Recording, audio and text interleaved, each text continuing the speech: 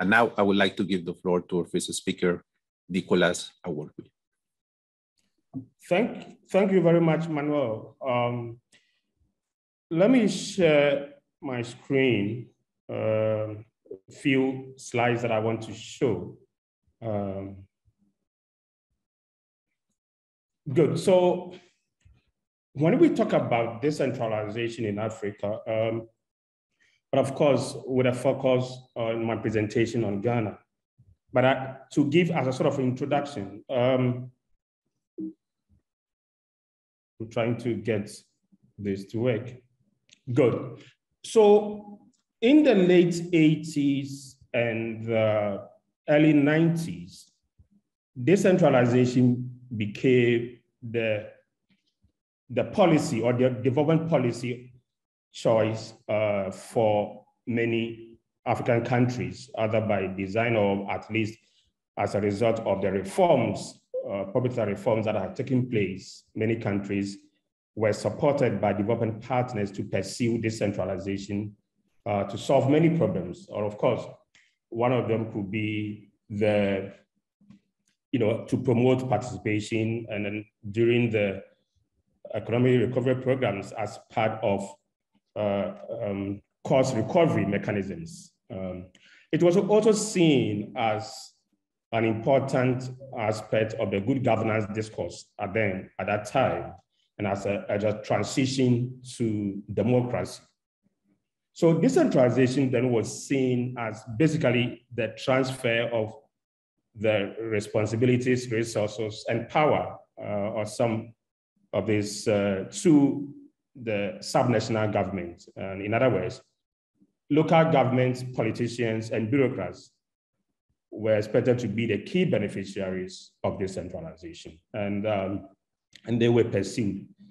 But in many countries, by late 2000s, let's say 2010 start onwards, decentralization lost its attractiveness to many governments, although they continue to pursue it, but the vigor with which they pursue decentralization lost momentum, and many development partners also started questioning the sincerity of many of the governments in pursuing decentralization. So in many research reports and the articles that came during the early 2010, people started questioning the sincerity or the progress that decentralization was making. And in many countries, it became a reluctant pursuit by central government politicians. And conclusions that came from many of these studies was that, decentralization is a zero-sum game. And so power that is transferred from central government bureaucrats to local government means power lost by the center. And none of these senior bureaucrats want to lose the influence.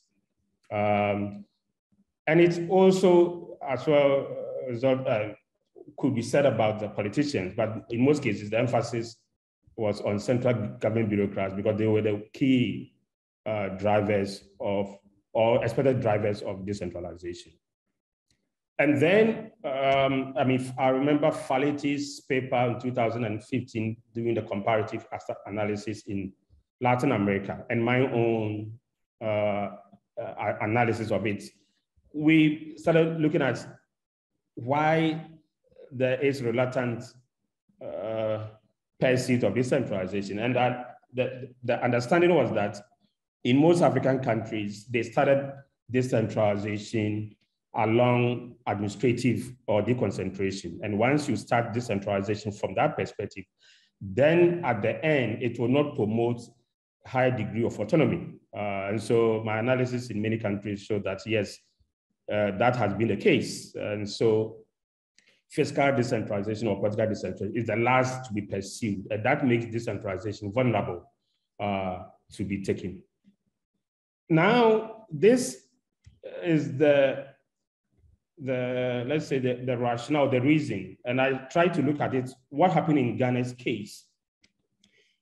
Ghana's major decentralization reform started in 1988, Before then, we had 45 local governments, local councils, and there wasn't much resources given to them.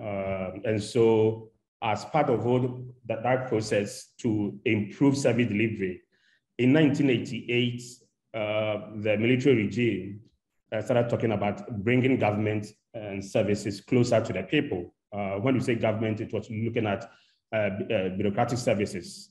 And so right in 1988, from 45 districts or local government areas, we went into 110 districts. And from that time, you look at the number of people that constitute a local government jurisdiction. We were talking about 209,000 people per local government jurisdiction. But by 2010, this had reduced substantially. And then in 2019, we had 260 local government units, making an average of 110 people to a local government jurisdiction. And that's as you shrink the size and the population, then government fiscally becomes closer to the people. And so that is an achievement that we can talk about. And then in 1992, as we moved towards constitutional regime, a law was made to transfer 5% of the national revenue to local government. So before then, there was no automatic transfer or sharing of the national revenue with sub-national governments or the local councils. And so this became a major drive, a major push for decentralization. And as a result of that, there'd be more infrastructure services or fiscal infrastructure being provided at the sub-national levels. But if you look at the momentum over the years, then decentralization has reached a plateau where not much rise is seen. And you can see this from the perspective of revenue mobilization. Currently, about only 1% of the national revenue is mobilized by the local governments. And in terms of public expenditure, that is controlled by local government. That is about 8%, if you take a conservative figure, about 80%. I mean, if you compare this with global, you're talking about 25%, in an OECD country, 32%, and in China's case, you're talking about 3% being at the sub-national level expenditure. And so that makes Ghana's, that's an indicator of a slow progress. Then most local governments are dependent on the central government. I mean, out of the 260, you can say about, let's say half may not survive if central government transfers don't go to them. And that is some worrying. After 30 years of practicing decentralization reforms, you still have many local governments so vulnerable that without central transfers, they cannot survive. We still have a situation where mayors continue to be appointed by the president instead of elected by the people. If you think about the fact that Ghana has a pedigree in multi-party democracy, and still we have a situation where in the context of multi-party democracy, mayors all over the countries are appointed by the president.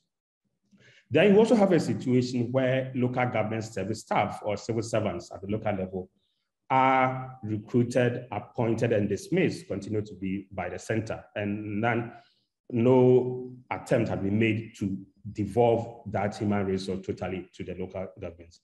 And then in terms of service delivery, it's still controlled by central government agencies. So all of these, you begin to put question marks on in terms of the progress that we've made. And so one issue is that support to local government reforms have been slow. If it has been slow, the question is, what drives a state to support deepening decentralization in local governance policies? And that is why I analyze Ghana's case and I see it from the political economy or political settlement perspective. If you do analysis of the distribution of power in a society and how that power is embedded in an institutional setup in a multi-party democracy, then you come to the conclusion that there is a kind of a political settlement among the ruling elites on how to maintain a type of decentralization that suits or that favor the center more than the local level. And then you do another political economy analysis of the power, interest, and influence of key actors that drive it. Then you come to the conclusion that there are three key objectives of ruling elites in Ghana: how to maintain the political stability of the country, how to secure incumbency of the ruling government, and how to promote rapid economic development. And in these three, the power or the need to stay in power supersedes the rest. And so decentralization policies or deepening it is chosen on the basis that it will help maintain the ruling government in power. And this is not only this year, but since 1992, when we started democracy. And so what is the political settlement issues here? Ghana's decentralization is designed in such a way that to deepen it requires constitutional review. When Rawlings' military regime, when it designed it to suit their setup at that time. And so it banned the participation of political parties. It bans the election of the mayors by the citizens. And that suited them. And over the years, when we have seen a very competitive multi-party democracy, then ruling governments have tended to use that to strengthen their local base by appointing party functionaries, or by appointing party, should I say, quote unquote, boys and girls or foot soldiers to, let's say, to position themselves to win election. And given the competitive nature of our politics, where about 50% stay in opposition because we have a very system of winner takes all. And in most countries, in most contests, the winner takes between 51 to 53%. So what you see is that you have about half of the population in opposition, and they do everything to win election. And so because of that, ruling elites use decentralization as it is designed at the moment to solidify their position. And any attempt to reform it is not accepted. And so in 2019, government started the process of reviewing the constitution to enable the people elect. However, when the politics went into it, government had to withdraw because there was no consensus among the two major political parties that have stayed in power since 1992, or that have changed power since 1992. So this duopoly is said that to change or to deepen decentralization means that potentially you could make about half of the population uncomfortable.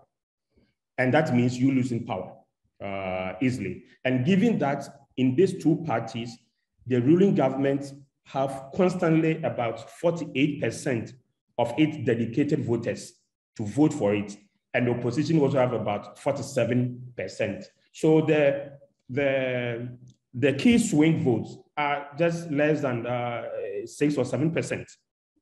And so you don't design or you don't change a policy that we're going to make a whole lot of population uncomfortable and you will lose elections. So because of that, they will not. Then the second reason, or the second rationale from political economy analysis or political settlement analysis, is that there's a lack of coherent development policy or a long-term horizon that they look at. Because for every 4 years is electoral cycle, of which, if you are not careful, opposition will win election because of the nature of our political settlement, because of the nature of the swing votes. And government had then looked at what will let win election. And what will let them win election is by providing short-term development activity or development. And development is understood as the provision of public goods and services, not in terms of the coherent policy that you have, but it's about physical infrastructure. And so once election is done, government spends the time providing infrastructure, water, and that is seen as who provides it. It doesn't matter whether it is provided at the local level. Whoever provides that service is what the citizens care about. And that is where decentralization to local governments to provide these services are not given much attention, because citizens don't really care about whether those services are provided by the private sector or by the public sector or by the state agencies. And so that keeps the center in control. Recently, that was 2020, there was an attempt to decentralize basic education, basic healthcare, when the unions rose against the idea of seeing themselves working at the local level or be controlled from local government. They protested, and it was election year, and government resigned its decision to decentralize these services. And so you can see. And currently, there's an attempt to even re-centralize the collection of property rates. And that understanding is that as long as the money will be collected effectively, it doesn't matter who collects them. And so that is a key issue here. Then the third is the declining influence of development partners in decentralization. When decentralization started in Africa in the 80s and also in Ghana, donors played a substantial role, both in terms of technical support and financial. However, with the implementation of the sector-wide approach, donor influence in terms of technical has dwindled a lot. And because of that, their influence in the policy drive has also weakened. And as long as Ghana is having political stability, donors wouldn't want to push for some of these reforms. And so that is another actor that is not able to influence deepening of decentralization. And finally, which I have mentioned this, is this ideological shift. The idea of government stepping back and providing an enabling role for state and non-state actors to deliver services also becoming something that is weakening devolution, because at the moment, government believes that services can be provided through deconcentrated state agencies and not necessarily giving total devolution to local government. And so the question then becomes, ideologically, whether services or effectiveness efficiency matters more than the effectiveness. And the two cannot go together at the same time in terms of the ideology of the state giving more responsibilities to the private sector to deliver services. So in conclusion, I want to say that this decentralization, or the idea of deepening decentralization and local governance is weakening, is becoming slow in Ghana because of the nature of our political settlement, or the nature of our competitive clientelistic democracy that we have. And given that ruling elites want to maintain their hold on power, and to do that mean that you do not undertake a policy that will affect substantial number of people who currently benefit from that policy, and that's decentralization currently benefit the ruling elites, many of them who are senior civil servants and politicians, and their local level coalition. And so to deepen decentralization means to take influence away from them. And that is something that they are not happy about. And so what the government is doing now is to balkanize big municipalities into small municipalities and sharing power and resources to many of its lower level coalition. So unfortunately, deepening decentralization is becoming like a threat instead of a catalyst to winning election and staying in power. And that is what is weakening Ghana's decentralization. And I guess many of these may resonate with what is happening in many African countries as well. Thanks very much.